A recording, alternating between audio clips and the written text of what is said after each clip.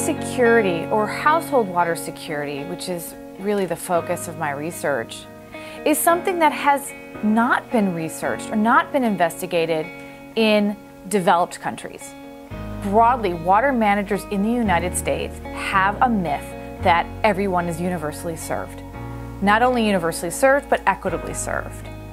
And what we see when we dig a little bit deeper is that that's not necessarily true. I actually have been going to the lower Rio Grande Valley of Texas, sort of South Texas, since I was an undergraduate. And I've been very interested in the question of poverty, housing, quality, environment.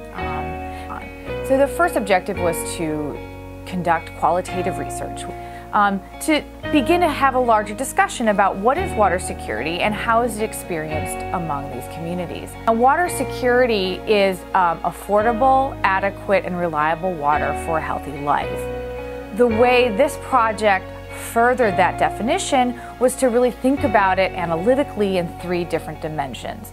So water access, which is the physical access to water, the ability to pay. Water quality, which in this context is really about at the point of use. You also just look at the landscape. 87% of the households received 50% or more of their drinking water from water vending machines.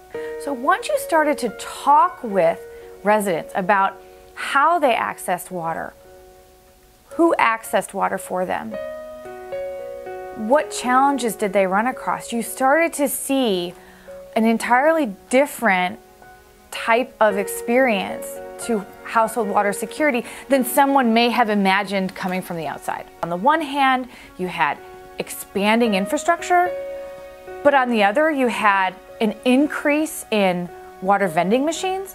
So my question was, why is that happening? So until we have a measurement to really then gauge the type of problem, the extent of the problem, our policy interventions would be ineffective. And so the critical point here is to develop a socially, scientifically, and very sound measurement so that we can then document, discuss, and then create these policy interventions.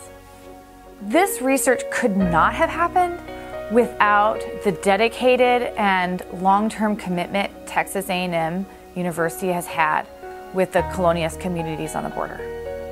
The Colonias program, and in particular, the people working in the Colonias program, have provided an essential foundation for our ability to work in collaboration with these communities and with the residents. The goodwill of Texas A&M and the work that they've done in improving the lives of fellow Texans on the border is really incredible. And it was on that foundation that I was able to generate important and good information.